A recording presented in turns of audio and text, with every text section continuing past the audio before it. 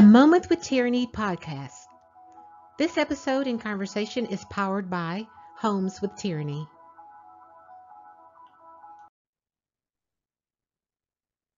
Hey, hey, hey. It is another Moment with Tyranny podcast, and we're here with my guest, Eric, again. We are going to talk today on procrastinating. We just kind of got into a conversation, and I'm like, you know what? This is something that we all need to talk about and we can hear because, there's a lot of procrastination going on. So, hey, Eric. Hello. Glad to be Hey. back. We're glad to have you on a Moment with Tyranny podcast. So let's jump on into it and let's talk about procrastinating or procrastination. Let's get started about it. Let's talk about it. Sure. So, procrastination and procrastinating, a lot of people do it, and they don't realize they do it. People are full of excuses when it comes to procrastinating, and um, I guess I can just say they make a lot of excuses to why they don't do things or why they don't start things. And to me, it's a little irritating, and it irritates some people, but some people really feel that they need to take the time and do something. So what is your opinion of procrastination? What is it really? Well, I think again, so I try to take a look at what people think about procrastination. But I think procrastination at the end of the day is something our mind tries to protect us from something that where we perceive to be scary. Mm. So So, I was going to give an example of like starting writing. Say you want to write a book. mhm. So people procrastinate doing that because the mind perceive that as scary, so their mind perceives it as scary, so they look for all excuses not to start writing. Mm. So you believe that people may procrastinate from fear. So basically, they're not doing something or they don't move on something because maybe they're afraid of failure, or they procrastinate and never started, or they're afraid of what Yeah, they're failure. afraid of failure. They're afraid it won't come out as well as they want it to be. They're afraid that their high standards they will not be able to match the high standards they have for themselves in their heads. So yeah, it's you perceive you're going to fail in one way or the other. So also, but can procrastination also be that people may just be lazy too? Some But people don't do things because if they feel that they don't do it, somebody else will do it, you know? that could be. But when you really look at procrastination, I don't think you can call it being lazy, Mm-hmm. because procrastinators they'll be very busy doing something else they enjoy. Mm. They'll play video games all day, but they can't sit down and take a video or something else. So sometimes it's not always laziness. It's more avoiding something that you need to do when it needs to be done. But yes, there are also some people who are just lazy. And Yeah. I don't think lazy people are procrastinators, but they can actually just be lazy. They want somebody else to do the work. But procrastinating, or delaying to do things, sometimes things need to be delayed. And I do believe that, sometimes God delays things because he knows that it's not time to move on it. But there's sometimes when we delay things and it hurts us, because procrastination can be hurtful. It can cause you not to it can cause you to miss out on something that you really needed to do. And then you always have to end up playing catch up when you procrastinate. If you just do something and get it out the way, then you are opened up to get more stuff done, or you have more time to move on to something else and grow. But if you procrastinate more times than less, you end up missing out on something. And that's very, very true. And procrastinating more than not is going to hurt you anyway. But Yeah. people still do it. So, and that's one of my things. I mean, I know someone that is always saying that they're going to do something, and they never do it. And there's a lot of people I know that will say, oh, we need to do this, and they never do it. So then I end up moving on it and getting it done. And then they come in, and where it's, oh, we did this. It's not a we, I did. They'll come up with an idea, but they never move on it. And that becomes frustrating to the other person.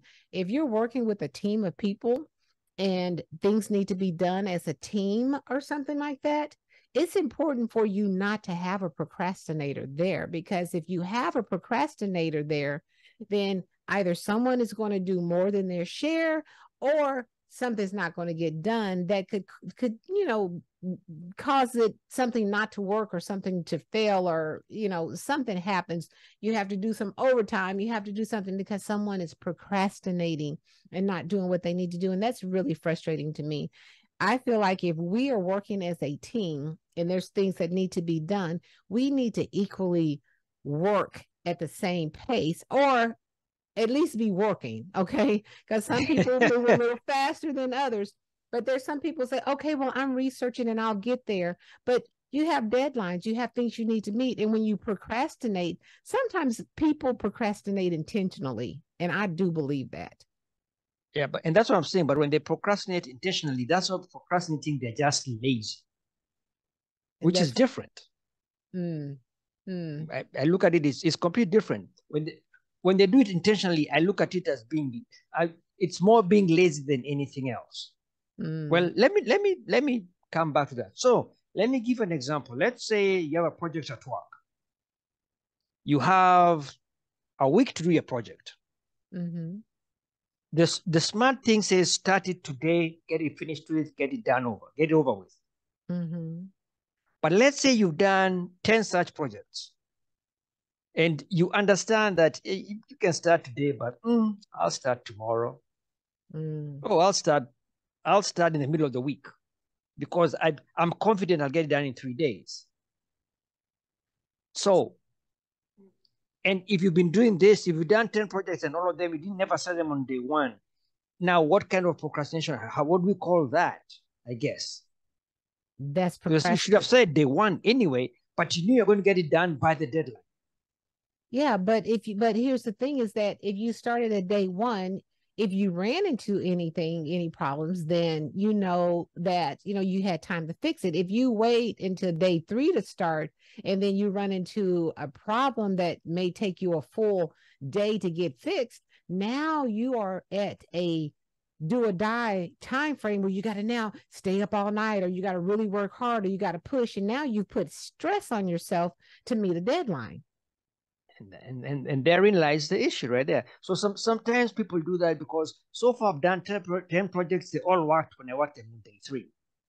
Then the 11th project is when I should have really started day 1. So yeah, you're right. You put stress upon yourself for no good reason. And if you're working, but people still do it. Yeah, but if you're working with a team, here's the thing: is if I'm doing my piece and I can't move on until you do your piece, now I'm sitting waiting for you to get your piece done on day 3. Now we run into a situation. Now we're both on hold for 4 days because you decided to wait. That's why I said procrastinating, it doesn't just affect you if you're on a team. Now, if it's you and you just decide that you're going to procrastinate and you miss deadlines, there's one thing, okay? But you still got to look at the whole picture. And that kind of reminds me, there's a commercial that comes on, and the guy is talking, and he's like, are you one of those people that rides around until your light on your gas hand turns yellow? Or if you have a project that's due on Monday, you do it on Monday? Yep. I laugh about that, but he even says you could be putting money in somebody else's pocket. That's a message there that you have to think about. If something needs to be done, then do it. Remove fear. I hear you saying procrastination is a type of fear, and I it is all about fear. Yeah, and I can see that people are very afraid of moving because A, they don't want to fail, or B, if I'm gonna lose some money, what am I going to do if I lose money? But you got to look at it at another way. What if you make money? What if you don't fail? What if you do succeed? Now you have postponed your reward because you've procrastinated on it. You never know what's going to happen until you do it, right? And that right there is And again, and the easiest way to solve procrastination, if you ask me, is action. It's action. It's action. Yeah. It's just action. Because the fear, that what you fear. Anytime you have a fear of something, Mm-hmm. that's your mind telling you that's what you really need to be doing. Yeah. Yeah. Yeah. And we've had a podcast talking about fear, and it's like when we're afraid of something, we're worried about something, or we're fearing something that more than likely is not going to happen, or is like 10% likely to happen, something like that, because if you've educated yourself enough, or you've done enough research, then just get out there and do it, because more than likely either you're going to learn from it or you're going to succeed in it, right? That's true. And also the longer the longer you hold on to doing something, the Mm-hmm. more fearsome it becomes. Yeah. Yeah. But So all in, again, it yep, no, I'm sorry, go it ahead. boils. Now I'm going to say it boils down to action. Yeah, I agree. Action. Action, and action means moving. Action doesn't mean sitting there saying, I'm going to. You That's not have to action. move. That's No, talking. that's talking. And you know what? And with me, and my mom says, and I appreciate her, and even you and other people. But my mom always tells me that I'm a mover and a shaker. If I say I'm going to do something, then I get it, I put it in motion. I start moving. And one thing I've learned about putting things in motion is that you can't depend on everyone to move with you. So if there's something that you really want to do and you really want to get done, you're going to have to make sure that it's something that you can do on your own as well. Now, it's great to have somebody to come and help you, and sometimes you have to ask for help for some things. But if it's something that wants to be done, go ahead and do it. Start the ball to moving. Go, go, go. Get that wheel to rolling. Because if you're waiting for somebody before you start rolling, you may never roll. And I learned that a long time ago. So whenever I see something that I want to do, I'm like, I'm going to do it. And I'll say, I'm going to go and do this. And next thing you know, I done paid for it and I'm doing it. Yeah. And Again, like you're saying, it's just action. yep, Whatever action. it is, eat the frog. If you have to eat 30 Yeah. frogs in 30 days, start your morning, eat it in the morning. You've done your worst thing, your day can get better from there. Whatever it is that you hear, go ahead and just do it. Yeah. Yeah. And I hear other people say, I want to get started, but I don't have time. We have as much time as we want to make. Yeah. Again, you can't tell me you don't have time unless you're telling me you don't watch TV, you don't do Facebook, you're not on Instagram. If you can show me that you do none of those, Yeah. then yes, I might believe you have no time. But if you have time to watch TV, if you have time to sit back and just relax, you have time. It's not important to you. Yeah. And there you have it. And that's a good thing when people, it's a takeaway. If you say, I don't ever have time, then you need to prioritize your day. Stop and look, what are you doing? If you're spending 2 hours taking a nap in the day, and then you spend 30 minutes to an hour on social media, and then you spend another hour of your day watching a show on television, Real and then housewives of some place. yeah, exactly. One of those things. And then you spend another hour and a half at the bar drinking and socializing. And I'm not saying that you don't need that in your life, but I'm just saying you need to prioritize. And like you just said, how much do you want something? That is the real big thing. If you are wanting to do something and you're procrastinating, then maybe you really don't want it, because if you really want it, you're going to make it happen. So I like what you said about how bad do you want it? How much do you want it? Yeah, again, and that's why it boils down to how important is it. Because, like, again, think about it. Uh, Snoozing your alarm clock in the morning. Yeah. Some people do that endlessly. Yeah. I was one of the people I used to snooze a lot of time, but nowadays I just said, you know what, I need to wake up because I have stuff to do. Yeah. It's important for me to wake up. So as soon as my alarm clock goes off, boom, I'm up. Yeah. Yeah. It's just again, it's that you have to make the decision. Is it important? Right. Right. Yeah. I hear people say, Action, action, action. yeah, I hear people say, I need to exercise and I need to walk, but I don't have time to, and I don't know where I can do it. And right there, you snooze the clock, or you come home and you sit down and you watch TV. Well, slip it in there somewhere. Don't snooze the Right clock. there. Instead Yeah. of snoozing, get up and do yourself about 10 to 15 minutes of exercise. And when you come home, pull out the treadmill or get on the floor instead of turning on the TV. Do you some exercise. But even with the TV on, when you're trying to exercise, you can do that with it on. So it Yeah. goes back to, how do you fit it into your schedule? I'm a big person. I'm a big, big, big, big, big, big on time blocking. And those are the kind of things that you put on your time block and your non-negotiable time. When, if, again, like you said, if you're really serious about it. But stop talking about it if you're not serious about it.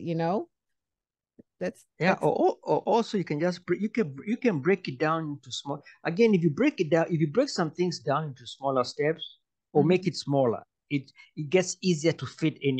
To fit in. Yeah. Yeah. You're talking about exercise. So the doctor says you have to exercise 30 minutes a day. Well, apparently you can't find 30 minutes, but then Yeah. you find 5 minutes. Exercise for 5 minutes every day. Yeah. Once you get into the habit of exercising every day, you'll find out, oh, wait a moment, I'll take 10 minutes today. It now becomes a habit. So again, you can start small, work your way up on some things. Yeah. Yeah. So Yeah. again, there are many tricks you can use on self to help you get over procrastination. Yes. Yes. So it's just a moment with tyranny. We're just kind of throw a little thing out there for us to think about every week. What would be something or a takeaway that you could say to our audience, those people that struggle with procrastination or really hadn't identified that they're procrastinating? What is something that we can leave them with? I would say that the thing to really think about is you have to make a decision, you have to take action. Mm-hmm. You have to decide, and especially if it's something you're afraid of, decide to do it anyway. Yeah. Yeah. Because if you don't do it, if you have a fear of failure, if you don't do it, you've already failed. Right there. Yeah. Yeah. If you don't do it, you've already failed. Yeah. So you might as well do it and fail for real. Yeah. But failure is good. I always say fail forward. Yeah, and you more often than not, you're going to learn something from it. So Exactly. And that's what, and I would say agree with you in what you're saying. And my thing is, first look at what's going on. If you're always making an excuse, if you always find yourself using words like I don't have time, or I can't, or I'll get to it, those are kind of keywords that maybe you might be a procrastinator. If you're not completing tasks to the end and you have an excuse for it every time, you may be a procrastinator. So you need to step back, and first we got to reflect on ourselves and see, why are we not moving ahead? Why are we not getting things done? And is it something that is within our control? And then at that point, I go back to what you say. We need to, if we are doing those things, why, ask ourselves, why am I not finishing these things? Is it because I'm afraid to? Is it because I'm afraid I'm going to fail? Then we need to get ourselves over those hills and mountains too. And I always say, take the big leap. I mean, and you've even said, you know what? If you get out there and you lose the money, you can make it back. You yep, know, and if you get out there, it's not, don't look at a failure as a negative. Look at it as a lesson, because you will learn, which means the next time you do it, you're not going to do that again. So then that moves you a little bit further to your, yeah, it moves you further to your exactly. You know goal. what not to do. Exactly, exactly. Well, that's what we're talking about. And procrastinate, thank you so much for joining me with a moment with tyranny. And everyone knows that I have to leave you with a quote for today. And our quote for today is, never do tomorrow what you can do today. Procrastination is the thief of time. That's by Charles Dickens. So I kind of like that one. So I'll say it one more time. Never do tomorrow what you can do today. Procrastination is the thief of time.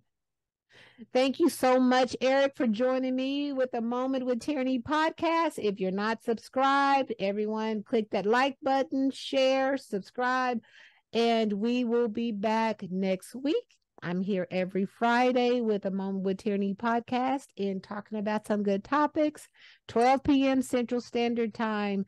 Thank you, Eric, for joining us. Thank you for having me. I had a blast. Thank you.